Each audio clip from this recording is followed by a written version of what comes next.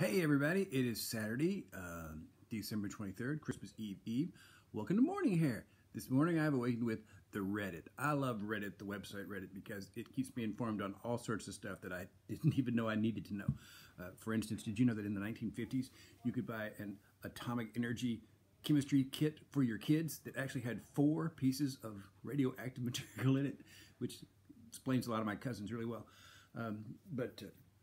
I enjoy Reddit, and it's funny to see the people who, of course, Reddit has obviously benefited some people more than others. The people that own the website, they make a lot of money.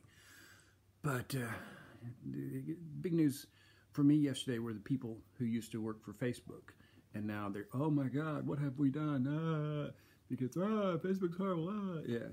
And they're sending their kids to non-technological schools, which I think is a great idea.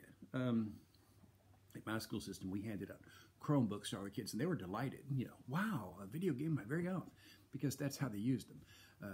Now, I can see where someone would think, we need to make our kids technologically savvy. Why? We're all technologically savvy these days.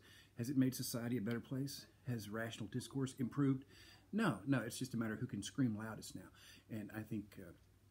the thing I like about Reddit is that Reddit doesn't scream, unless you go to that subreddit, it doesn't scream its political opinions at you.